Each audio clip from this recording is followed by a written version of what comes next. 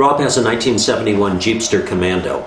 Very popular model. They've been used off-road. They've been made into project vehicles. They're beautiful when restored. This is the last Kaiser era Jeepster. Very popular body style. V6 engine is the 225 Buick Dauntless V6. And Rob writes about his steering system. I have a 1971 Jeepster Commando which I have labored restoring for the last year. It's in great shape minus the steering, which is a Ross box. I'd rather keep the Ross setup and not switch to Saginaw, which seems to be the preferred option for restoring Jeepsters. But I cannot find new boxes or rebuild kits for the one I have. Any suggestions? For openers, Rob, the Ross steering gear can be rebuilt. I've rebuilt many of them. You'll find articles and even a slideshow on the magazine website about rebuilding the Ross gear.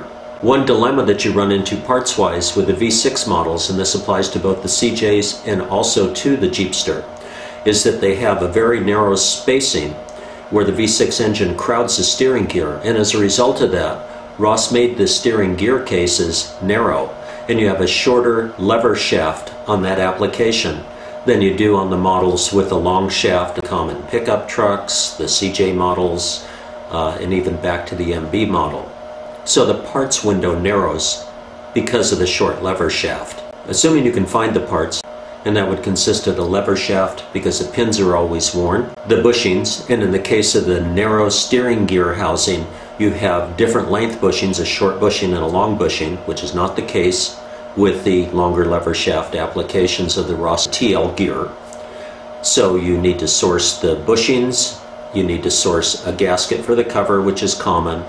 You need the bearings if necessary. I found that the bearings in races, especially offshore source parts, are not as good as the original Ross. And if your bearing races are in good condition, I would seriously consider reusing the bearing races with new chromium bearing quality bearings, which you can find from a bearing source. You'll need the lever shaft. Generally the cam, unless there's been specific damage to it, the cam itself is okay on these Ross cam and lever gears.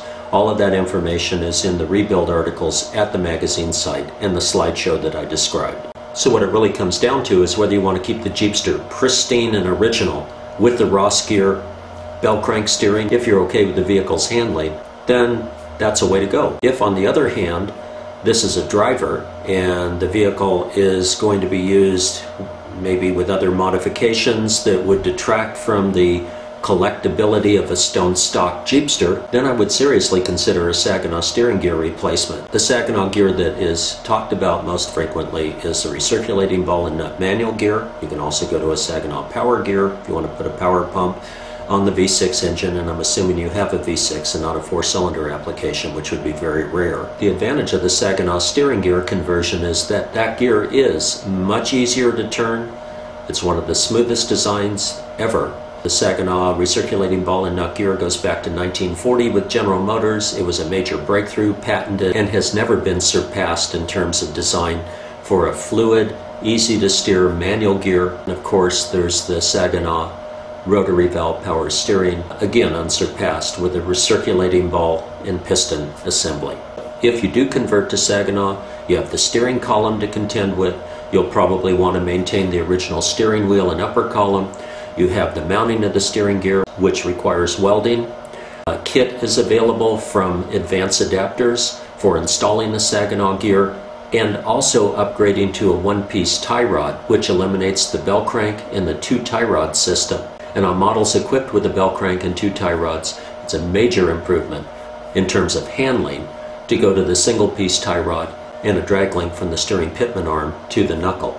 Again, those parts are available from Advanced Adapters and have become very popular over the years due to the primitive nature of a Ross cam and lever gear compared to a Saginaw gear, due to the scarcity of parts and the steps involved in rebuilding a Ross cam and lever gear. And again, scarcity of parts is an issue.